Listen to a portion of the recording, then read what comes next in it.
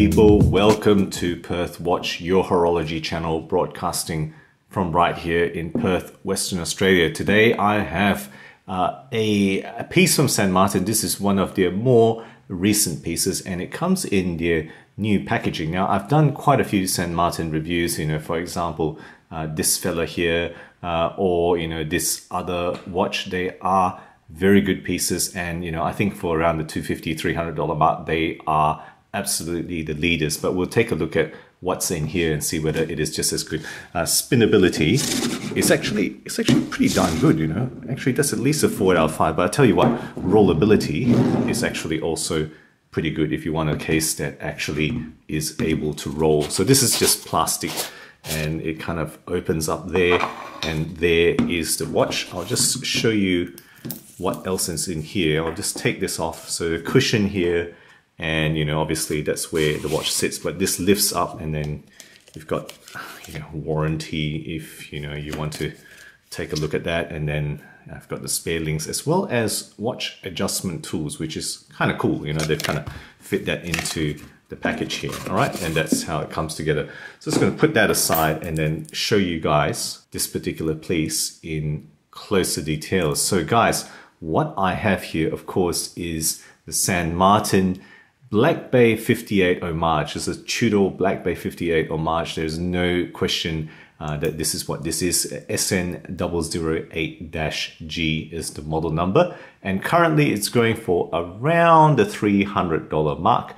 In Amazon it's a bit more expensive, and AliExpress around $300 mark. Sometimes it goes below that, so check out for sales if you want to, if you don't mind waiting a little bit for it to go on sale. In terms of how close it is to the Black Bay, just going to put it in side by side here for you guys to see if you have any doubt. I don't. That's really very much a Black Bay homage.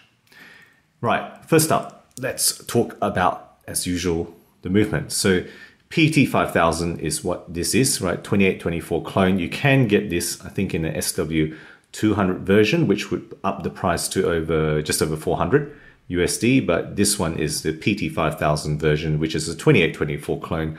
In terms of specs, you can see the usual specs down the left here. This one is a date movement, so unfortunately it does have a ghost date position. Doesn't have a palpable date disc in there that I can feel, but there is a 1 and a 2 position, not just a pure time only movement.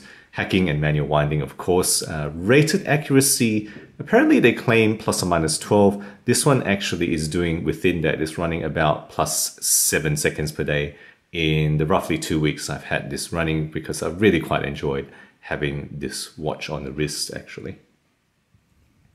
Right, movement wise that's done. So let's talk about this case. So very much taken from the Tudor. So it's a 40mm 316L steel case. I have to say the bezel, if you do measure it, it's actually, hopefully you can appreciate that, slightly wider than the case. It's 40.5mm on the bezel. So the presence on the wrist is dominated by the bezel, which is slightly more than 40. 11.8mm stick. I don't know what the Tudor is, but that's actually very, very pleasing that they've kept it to under 12mm. 20mm lugs, of course, for a watch of this size, and the lug-to-lug distance, as you might expect, on this oyster style case, is 48mm between my thumbs there. Overall weight is probably as you might expect. It's actually 138 grams adjusted, so I've taken up, whatever 3 or 4 links there. 138 grams, substantial, but definitely not too heavy, I would say. Right, moving on to finishing. So we got circular brushing on the bezel, probably a little bit too fine to tell here, but it is circular brushing on the bezel. Longitudinal brushing on the top surface of the lugs as well as the sides of the case. It's longitudinal. Circular brushing on the bottom surface. Okay, and then a polished top bevel. So hopefully you can appreciate that there is a bevel there, that 45-degree bevel there, that is a polished finish. Now I think that's mostly taken from Tudor, if not directly, at least it's partly at least inspired by Tudor cases. The case back, unfortunately, is rather boring, right? It's that solid oyster style case back, right? So solid screw down case back. It's got a screw down sign crown there, and the water resistant they've gone for is 200 meters. So, you know, don't be afraid to take this, you know, scuba diving. I wouldn't hesitate either looking at the quality of this piece. I'm sure it would actually withstand that much, if not even more, in terms of water resistant testing. Moving on to the dial now. So guys, what we have here is a matte black dial. So that's a matte finish dial. It's got applied gilt logo, so that's St. Martin logo, as well as all 12 indices are gilt finishing and applied there. It's got gilt printing, you know, for the automatic 200 meter down the bottom there, as well as a chapter ring around the periphery. All fairly classic Tudor dial there. Nothing very original, I have to say, because this is very much a heavy homage. Polished gold-colored snowflake design hands, of course, as well as the, you know, that diamond for the second-hand pip, as you see on the Tudor. Green loom, right? This is what this has. All 12 indices, as well as all 3 hands, and the bezel pip. It's not a full loom bezel. It does have a bezel pip loom, and a shot in the dark right here, of course, for you guys to see how it glows. Okay, moving on then. So the dial is surrounded by a very, I have to say, a very, very good 120 click unidirectional dive style bezel with a polished, you know, hopefully you can see it's a polished ceramic insert, and this bezel is excellent. The feel is really, really good. So let's just hear it. Very fine. That's 10 clicks there. I'm not sure whether my camera is picking up the clicks there, but it's very fine, no backplay. And this bezel, I have to say, it feels like it belongs on a watch that, you know, can easily be about $1,000. That's how good I think this bezel really is. On top of the dial, domed, you know, there's a bevel edge on that sapphire crystal there, but it's lightly domed. Very nicely done, I have to say. Sapphire crystal on top of the dial there. That's the case. Let's move on to the bracelet, which again, it's no slouch, right? So this is a, you know, 5-piece filling. So there's 3, you know, oyster style, and there's actually a side piece. Not sure if that's going to capture it, but this is the rivet style bracelet, right? There's a side piece, as well as those 3 center pieces, which are brush finish, polish finish on the sides, and then rivet kind of fasteners. So you do have to actually, you know, get a screw on one side as well as the other side to unscrew these rivet links to adjust the link. So there's a little bit more work there, but hey, they've done it so well. You know, the quality, the fit finish of these rivets are actually very impressive is what I've found. Solid end links, of course, you know, this is what you're getting here. And then screw rivet adjustment, which I've kind of shown you there. It tapers from 20 to about 16.5 millimeters, close to the clasp there. And you've got this 18.5 millimeter wide push button release machine clasp, absolutely solid, with 4 points of micro adjustment. So really, really well done. You know, they've not shortcut the bracelet like some, you know, some other pieces may do, you know, at this price range.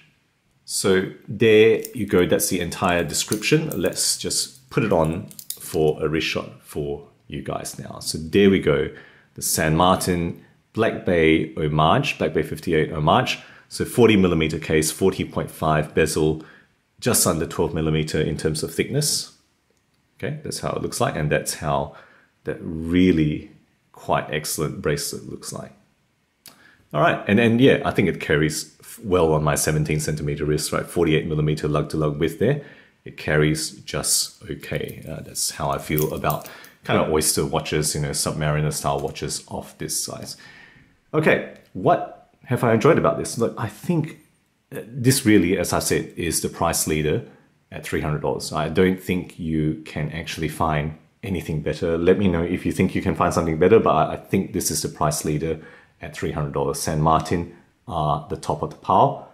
I mean, thinking about what you get, it's Sapphire, it's got the ceramic insert for the bezel, it's got a 2824, you know, ETA clone there, so high beat movement at 28,800 beats per minute, getting a screw length, very well machined bracelet, the machine clasp, and a full 200 meter water resistant, which really in this case feels like it will pass ISO 6425 if you put it up to there. In terms of the finishing, great quality, you know, absolutely, you know, top class for $300, you know, even up to $500. I think this will go toe to toe anything at that price range. A very, very well done bracelet, as I've told you. You know, the rivet finishing is really well done. And the bezel, as I've said, that belongs on a $1,000 watch, I reckon. And of course, in terms of looks, well, look, no credit to San Martin there, but it does completely take this from the BB58, right? It's got the good looks of that very, very high demand, very popular Tudor model. Any weaknesses? Any weaknesses at all? Well, look, I think this is really a very nearly perfect watch. If they could put a movement that doesn't have a ghost state, I think that would lift it just that bit, because some people absolutely don't like ghost state positions, and I understand that. I don't mind it, but hey, some people have a problem with that. If they put in a dive extension, I think that would also lift it a bit, you know, and overall, I guess the only other thing I would say they should have taken advantage of is put something on the back. You know, that's just plain Rolex Tudor boring. I don't know why they don't do something about that, but you know, I think San Martin should have taken the chance to do something about that case back. Give us a piece of art, and that would also lift it. Undeniably, this is an homage piece. So if you have a problem with homage, well, this is not the watch. You know, you wouldn't look at watches like this. But if you don't mind that it's an homage and you want to try out what a BB58 looks like, this is just about as good as you can get. Anything under 500, I think this is the class leader. So guys, there you go. That's my thoughts on the San Martin SN008-G. Let's flip it around now for the wrap up. So there you go, guys. I hope you enjoyed that quick fire review. Let me know your thoughts and comments below. Always look forward to the discussion from my viewers.